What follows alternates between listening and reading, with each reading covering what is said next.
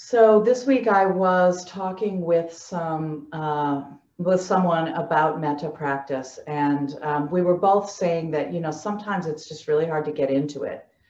It's hard to feel sometimes like we're doing anything but just sort of repeating these thoughts, and even though our intentions are good, it can be kind of dry, and it can be sort of like you feel like pointless almost sometimes. And those are doubts and hindrances to the practice, just like in other types of meditation. But I think it's really helpful to understand that it's often the case that we wish well for somebody or do something nice for somebody or whatever, and we don't really know what the result from that is. And it really is enough to just show up and as Sharon Salzberg would say, do the work. Do the focused concentration practice. And that's where we get caught up sometimes, because it can feel like prayer or even a liturgy or a litany. It can feel mechanical. And, I think what we're really aiming for when we sit for metta practice is using the phrases, using our intention to be friendly, to have some goodwill toward ourselves and others, as a way of opening our hearts, as a way of beginning to let go of our fixed ideas and opinions about things, our fears and anxieties, and even our grief and anything else that's, kind of tight in our heart space. The practice actually is a heart-opening practice. And again, you may hear those words and think, but I never feel that when I practice. And, that's okay. We're not trying to manufacture a feeling. Or maybe just starting from the place that, it's not so easy being a human being.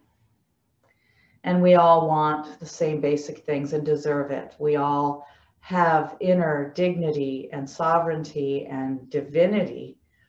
And that's true for each being. And so, maybe we just sit quietly and remember that fact. Sometimes the phrases and the good wishes come spontaneously then. But what you will find with regular practice is that metta has a way of seeping into all the little cracks and crevices of our lives, and it'll start to show up, or your heart will start to respond differently to different moments the more regularly you practice it. I love sharing this story from Sharon Salzberg from her classic book, Loving Kindness.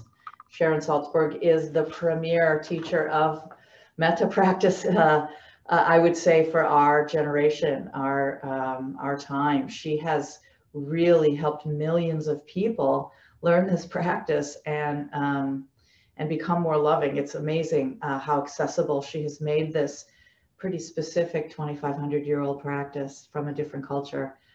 She's made it possible for us to do this. But, she's just like you and me, and she started out pretty doubtful and skeptical herself.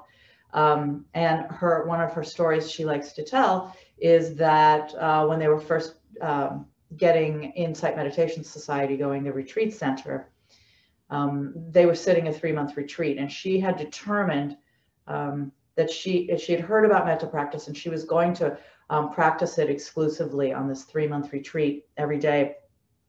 And so she started doing this, and long story short, during the retreat, there was a sudden emergency from a friend, and a number of them, including Sharon, had to pack their bags real quickly and take some action. And so what she says is, let's see, then as it happened, someone we knew in the community had a problem, and a few of us had to leave the retreat suddenly.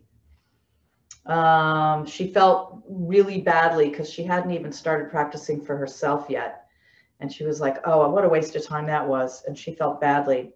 And she says, I was in a frenzy getting ready to leave.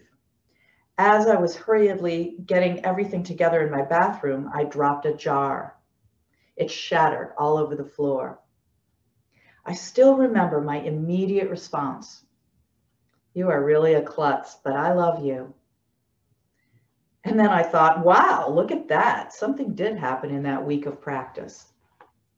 So 1 week of practice with no instruction, which she says earlier on, she hadn't really been taught how to do this. She just took it on for a week. Didn't think anything was happening, and she had this immediate loving response toward herself. And I gather from what I've learned and what she shared about her life, that that was not a typical response, and it probably wouldn't be for you or me either. That is the power of metta. So it doesn't matter if it feels dry. I hope that it can be a heart-opening, pleasant experience, but it's not always. And that doesn't mean that nothing's happening.